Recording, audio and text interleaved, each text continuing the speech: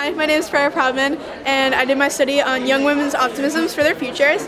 So the biggest thing that helped me to figure out what I wanted to do was that within the last century, women have gained so many different opportunities, both political, educational opportunities, and even their participation in the workforce has increased.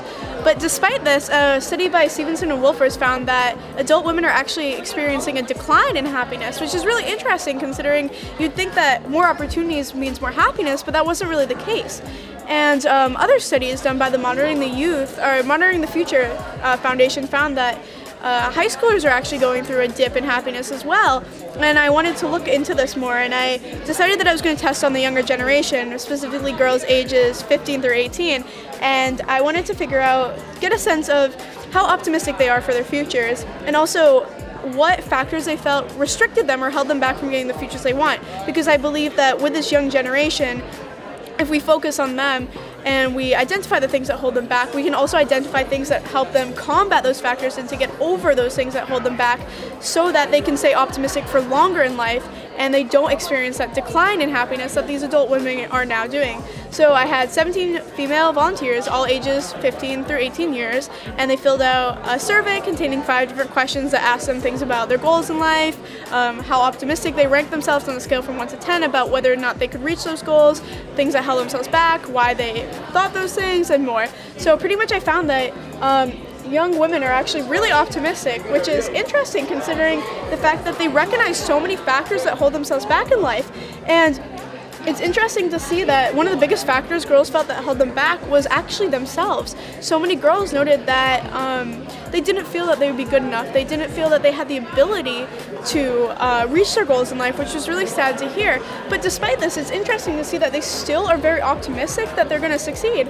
So I wanted to look more into that, and I found that a lot of the girls that said that they didn't feel they would succeed, a lot of them identified that they really believed that their future mattered on how hard they worked. And although girls felt that they held themselves back, they believed that they were able to work hard enough to overcome their self-doubt in order to be optimistic and still get the future they wanted for themselves, which was really cool. A lot of girls also identified external factors such as money and opportunities presented them to be things that hold themselves back. The biggest thing that I also saw was society. So many girls talked about how society is actually a thing that holds them back because society pushes for competition between girls. They tell girls that you always have to be the prettiest or the smartest, and they're always pushing for girls to be the better than each other and to compare themselves to each other. And girls mention that this comparison between them and this pressure to be the best is really hurtful because they feel as if they're not the best, then they're not as optimistic about their future because they feel that if they were the best, then they'd be able to have all the chances in life. And so that was really hard to see, and I think that leads a lot to why girls think that they're not good enough because they're constantly comparing themselves to others. And it really shows that, we need to live in a society where it's great to be the best, but it's more important that girls are their best, their own personal best. So I realized a lot about that, and it was really interesting to see, though. And it's nice to see that, although girls do recognize themselves as a major factor that holds them back, in the end they're still optimistic. They still believe and they still hope deep down that they're going to be able to succeed later in life. All right, and how long did this study take you? I started this study in the fall.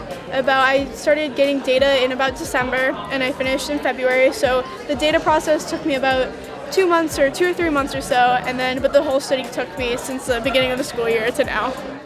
What I've done here is I've done a study of earthworm regeneration. I was studying not what could be regenerated, because that's already been well studied. What I was studying was how the regeneration process affects worms themselves. So what I did is I tested them on various things throughout various intervals to determine, how it changed as they were regenerating. I used the species Lumbricus terrestris. There are many species of earthworms, but I chose this one because it's the most common and it burrows close to the ground. So if you see an earthworm, this is the most likely one to go with. I chose earthworms because while we've studied a lot about planarians and flatworms and other, smaller worms and know a lot about their regeneration, earthworms are much larger and much more complex. And while they can't regenerate as well as like planarians, which can regenerate basically from one cell, they're very complex and much easier to compare to humans. And they can't regenerate all the way, but if we understand the difference between them and flatworms in that they can regenerate a little, we can regenerate even less, and planarians can regenerate a lot, it's a better stepping stone to understand how we could possibly get regeneration of humans in the future. So what I did is I cut them at various intervals, as you can see in this place. I had 4 groups, a control group, one that was cut here, one that was cut here, and one that was cut here. I put them on either side of the clitellum, which is the band closest to the head, which is where the sexual organs are. It's only present in mature earthworms, and it's usually a good thing to measure things off. I put 2 on either side of that, and then 1 close to the tail. Now, the tail is what I'm most interested in. It's not what I'm most interested in, sorry, because past segment 55, full tail regeneration is possible because it's nothing really is happening here. Whereas all the internal organs and important parts are here near the head and near the patellum. So after I cut them, I was planning to, get data from them every 2 to 3 days. Unfortunately, while I knew that they need a lot of moisture, I didn't know quite how much water they needed. Now, earthworms need a lot of water because they breathe through their skin, and oxygen can't come through the skin unless it's moist. So while I didn't have enough moisture, and they all died early on in the experiment. But for Amanda's mom. So they can get moisture from the soil. Yeah. That's why you see a lot of them dead on the sidewalk after rain, is because they're looking for darkness and wetness, and they don't realize they're above ground until it stops raining, and then it's too late. How long did this all take you? I was planning, so it took me a little while to do the background research and acquire the worms. I actually started experimenting on February 7th, but it was on February 15th that they were all found dead, so I could only gather data once between them. Hi, my name's Sirtesh, and today I'm going to be talking to you about my project. It's on biofuels. So sooner or later, our world is going to run out of fossil fuels, and we need to find something that can replace them so we can produce our electricity. So my project's on biofuels, and biofuels are recently dead plants, which are going to need to be replaced. Well, they are automatically replaced because we can keep growing them.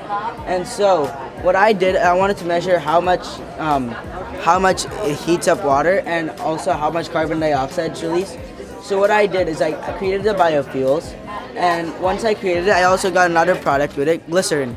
Glycerin could be used in many other items, but on biofuels right now, I burned it to see how much temperature change it created with water. I found out that olive oil was the most effective.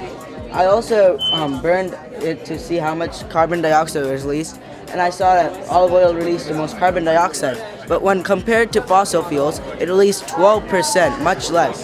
So, from my analysis, the best possible fuel for biofuel is olive oil. How long did this take you, this research? The research, my background research, I took at least 1.5 hours so I can understand what everything is. Then I spent my project actually doing the experiment took about 3 hours. And after that, I looked at all my data, analyzed it, and took 13 hours to get this poster in shape.